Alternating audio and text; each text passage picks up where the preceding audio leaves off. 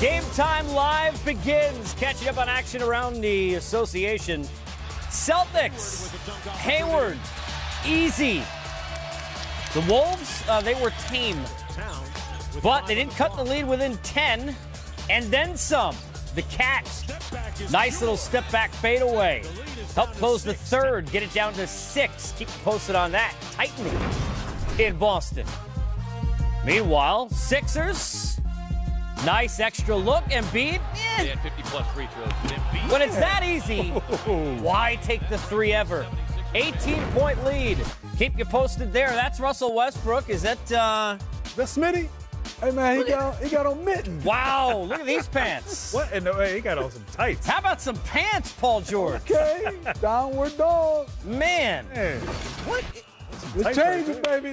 Hey, with the times. Dude, it looks like he had like Hey. 40 like emojis on it. I'm glad I played when I played. Yeah, well, I'll take the baggy suit. Yeah. you would just on outfit. you would look clean regardless. Now imagine Hey, man. Grant Hill in that. Is that denim? What do we got there? Man, I don't care what. He got mittens. I can Yes, deal with mittens that right can there. No, wait, hold on. Russell, I could go leave with this that. right here for a I don't second, mind. if I you could- can. Worst case scenario, I could go with. Hold on, leave this here to our You go fearless with the- leader, what you got them Damon mittens for? Fisher. Is he wearing my pants? Why can't guys wear pants that are long enough? It might be raining. Where's It this might be game? Where's raining. this game at? It might be Where's this raining in No, but OKC. seriously, what's the deal? Is that like a look? What look is that? I don't know what that is. Look at that. Okay, PG. And I'm telling you right now, it looks like he's playing Pac-Man on his pants. They in LA. Why is he have It mittens? never rains in LA, right? Why does he have mittens? Russell Westbrook had mittens. Yeah, I don't know why. Go It's back to Westbrook. Let's see. Can we that. go back to Westbrook? Dude, what? No, seriously though, is that a look? Is that the Yeah, thing? it's look. The It is? short pants. Like, you got kids who are cool. Yeah, Like, is that the they do thing? that. But the mittens, My kids aren't that cool. My kids are 4 and 3. They're just like lucky if they're wearing pants. man, your kids, they gonna have. Man, Your kids get old enough. What they might be wearing now? that's what they're looking Be at. like, who's my father? Welcome inside our studios here in Atlanta. It is another Wednesday night edition of Game Spicy. Time. The usual crew.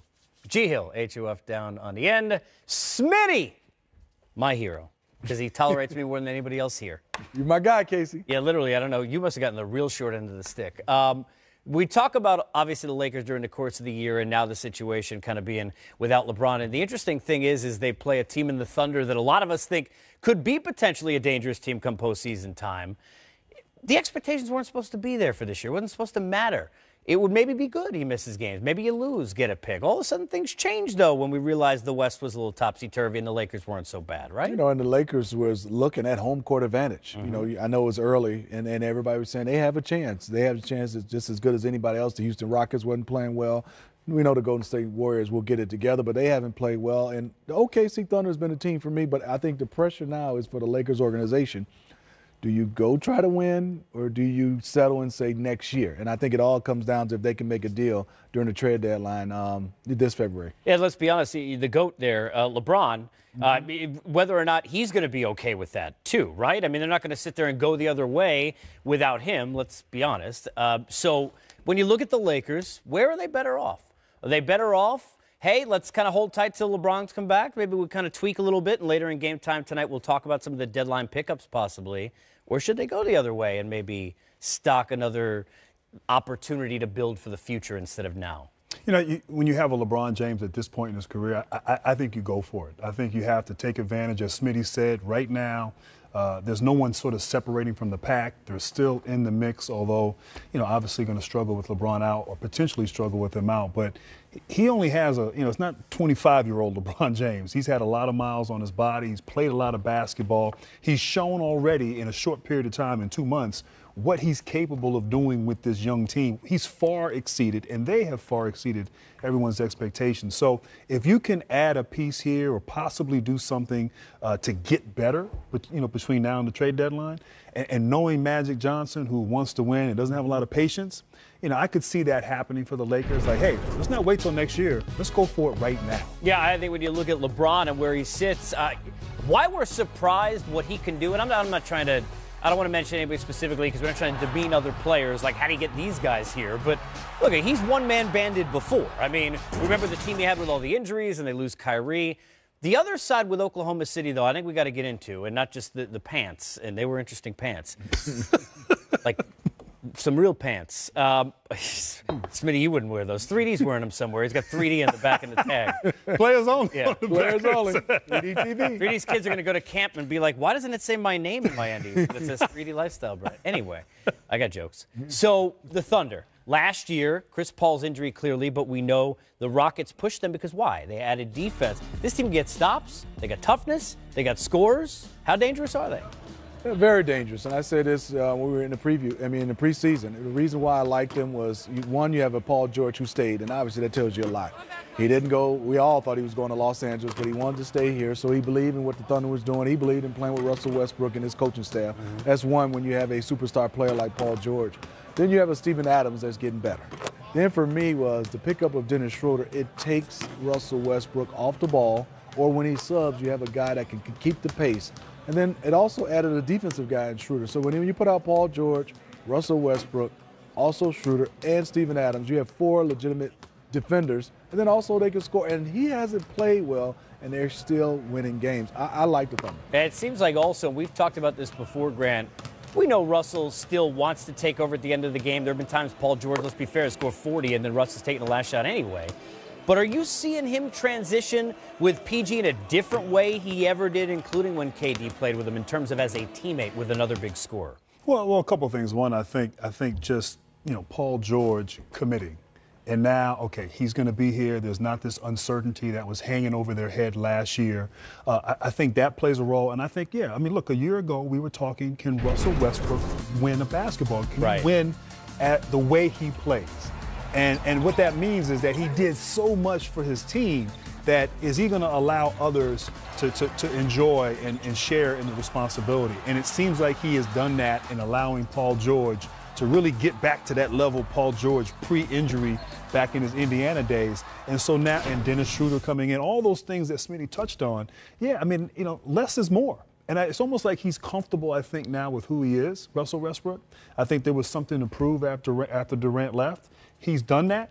I think now it's about trying to win and having a guy like Paul George and the complementary players who bring that toughness, that defense, and now scoring and just understanding what it takes to win.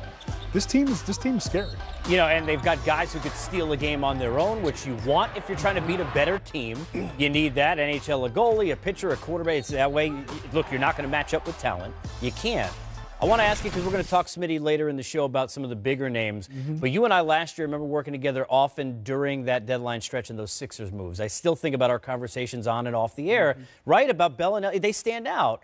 A shooter, right? Yes. Another shooter here, like a Bellinelli, to somebody who can add to that mix where if late in the game you need a shot and these guys are converged on, you can find somebody to get a bucket, right? And they've been looking for a shooter. Obviously, when you have talented guys like Russell Westbrook, the more space you give him and the more guys that can knock down shots, and they need that. And that's the one thing they're missing. And also themselves. Russell is shooting atrocious from the three-point line right now. And also, I'm baffled the way he's shooting from the free throw line as well. They are struggling with making shots at times. They're struggling at the three-point line. But when you look at the leaderboard, they're still there. Reason why is they can defend and they can win ugly. And a lot of times they say all the time, can you win games when you're not at your best? And their defense have traveled. And they also missing Roberson. So they still have some guys. And I like the little sneak pickup of Noel. Nerlens Noel has done a nice job in spot minutes behind Steven Adams. So I think they're a deep team. We're going to nitpick. They can get a shooter. I think they have a chance. Let me throw this one at you. You can answer this question at NBA TV maybe and kind of jump in on this, but let's take the two teams tonight. Let's put LeBron back soon, okay?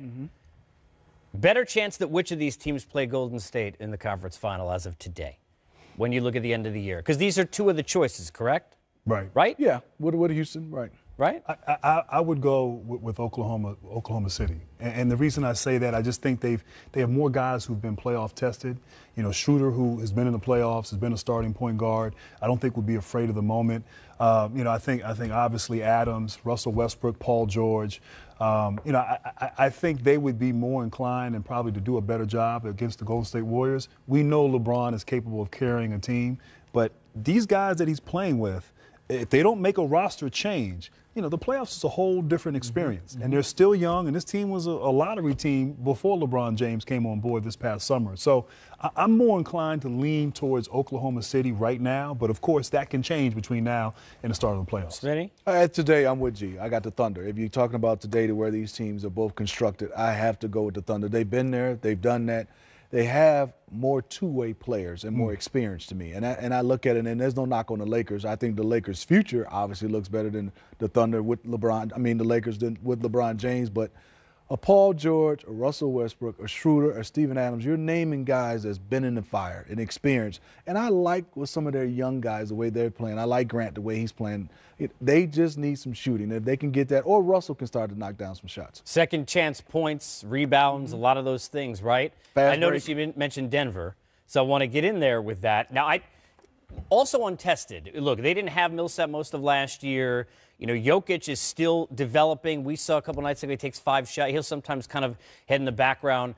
But they've played like a team who should be in that conversation. Are you still power ranking maybe them behind the other 3 in some order, Lakers, Thunder, Rockets, in terms of who's that second best team in that conference? Yeah, and I look at them as experience. And then I think also for them is they just haven't got a chance to play together. Millsap was out last year. It seems like they're starting to get going, and he's out. And then Gary Harris has been out. Will Barton has been out. Everything for me is health, and I don't know when all these guys will get healthy.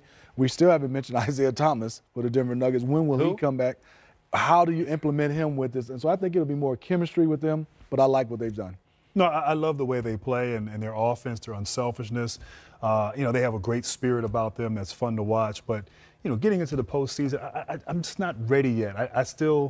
I'm not 100% sold that they are that team to really contest and go after Golden State in the postseason. Millsap being healthy and all, obviously will play a big role, but I don't know if he's that kind of player now that can really lift the team. It's experience, and they don't have that kind of playoff experience. And so conventional wisdom would say that, they as great as they've been, I think they'll continue to be great in the regular season. It's a whole new ball game in the postseason. And so I just don't know if I'm ready to sort of give them, the nod over a team like OKC. Now, remember, just for a sec, how early we are in a season.